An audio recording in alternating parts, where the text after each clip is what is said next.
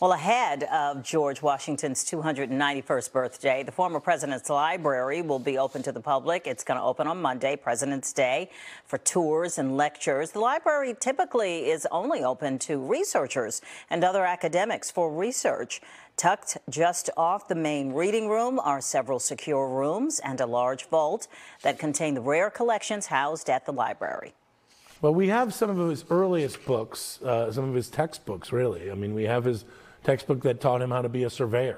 We have, his early book on how to learn how to navigate, the principles of navigation, in which he actually fixes one of the formulas that's incorrect in his own hand in there. So you can kind of see his little mind at work as he's learning. The Mount Vernon estate will also be free and open on Monday.